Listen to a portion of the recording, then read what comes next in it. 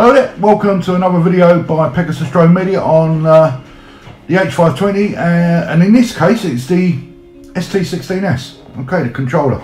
So I was out videoing on Friday and what looked like a gimbal error on my E90 turns out it's actually an error with the ST16s. What's happening is the camera is jittering like this very slightly and will not settle. So after doing the big update of V1.5 on Friday, I discovered that it wasn't actually the camera that was at fault, because when I put all three cameras on, the same thing happened. So that brought me to the ST16s, which I went through a series of tests with, calibrations, and it turns out the pot on the K2 slider, which is your tilt slider, has actually gone wrong. Something gone wrong with it. So I've been on to the Yuneec UK this morning, and the lads there, brilliant, excellent customer service, superb. I've always say this. I've said, take it apart, we'll send you a pot, basically. So they're going to send me a pot to replace this. So I've never taken an ST16s apart before, but Perry at Yuneec UK has talked to me through it, what to do and how to do it. So I'm going to share this experience with you. So things may go wrong because it's not something I've ever done before. So just bear with me. I'll edit out the bits that go really wrong. So let's get on taking this apart and have a look to see what the inside of an ST16s looks like to be able to change the pot. So to get started, you need to remove the two handles at the back of the ST16s. These simply pull off. There is a little bit of glue there and also some rubber prongs that hold them in place. When you've removed both of these, you also need to remove the battery from the ST16s, because there is a screw underneath that compartment that you'll need to undo to be able to release the back from the ST16s.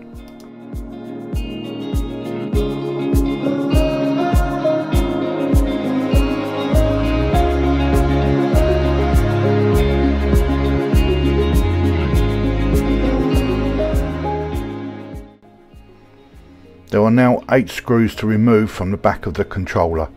3 at the top, which are using a hex screw, and the 2 at the sides underneath the handlebar grips, what you've just removed, they are also hex, and then there's a Phillips screw just underneath the battery compartment.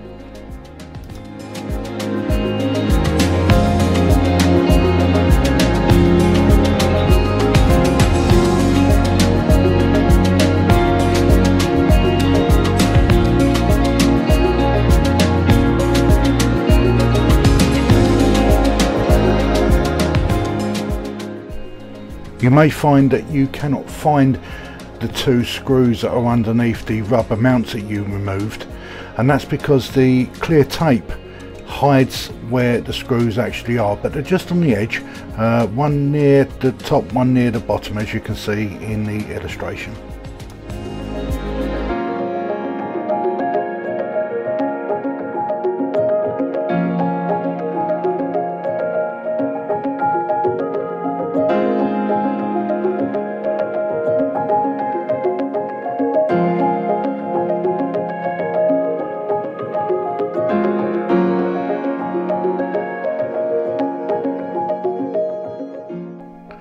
So once the hex screws are out, you now have the Phillips screwdriver in hand to undo the screw that's underneath the battery compartment.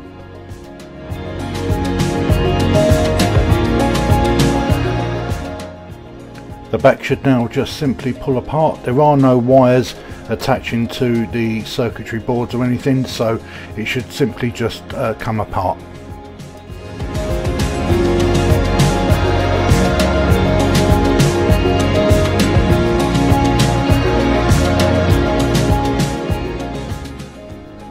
So as you can see, it's easy to get to the K2 slider switch now.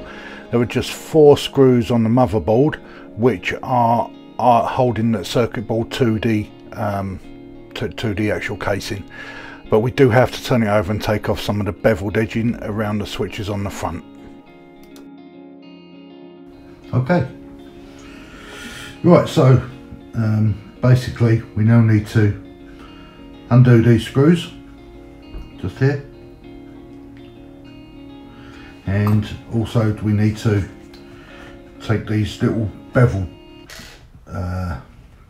screws off there that are holding the front, because that's what's stopping that from coming through the front there. So remove the knob from the pot controller there, just the little screw one, and then we need to just loosen these off. These should be quite easy to do. All you need to do is just basically just get a screwdriver of some sort, and just, you've got little grooves in there, I don't know if you can see them, yeah, and all we need to do is just put a screwdriver in there.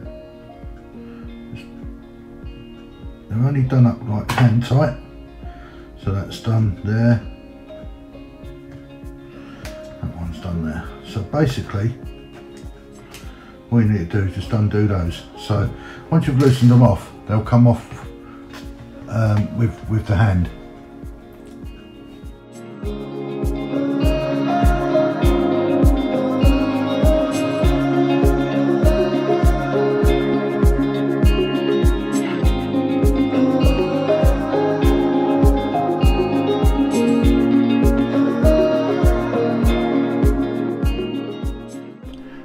You can now unscrew the 4 screws holding the circuit board pot onto the ST16, and then we will need to look at removing the plastic lugs that are connecting the circuit board to the main motherboard.